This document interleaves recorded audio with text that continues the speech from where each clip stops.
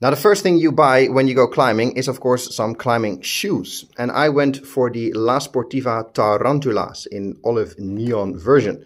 Size 42.5, which is actually very true to size, because my regular size is 43. So these are nice and snug without getting uncomfortable. And comfort is the main factor I went with for these. These were one of 3 options available at my gym for beginners. And these were the most comfortable ones for my feet. I've used them once, as you can see. You know, I went for a beginner shoe because obviously I am a beginner. I climbed once now, so no need yet to look for any kind of specific grips or rubber or points or whatever. Just something to get me started. A full review will, of course, follow on the channel. First impressions are good, nice and comfortable, like I said, good grip.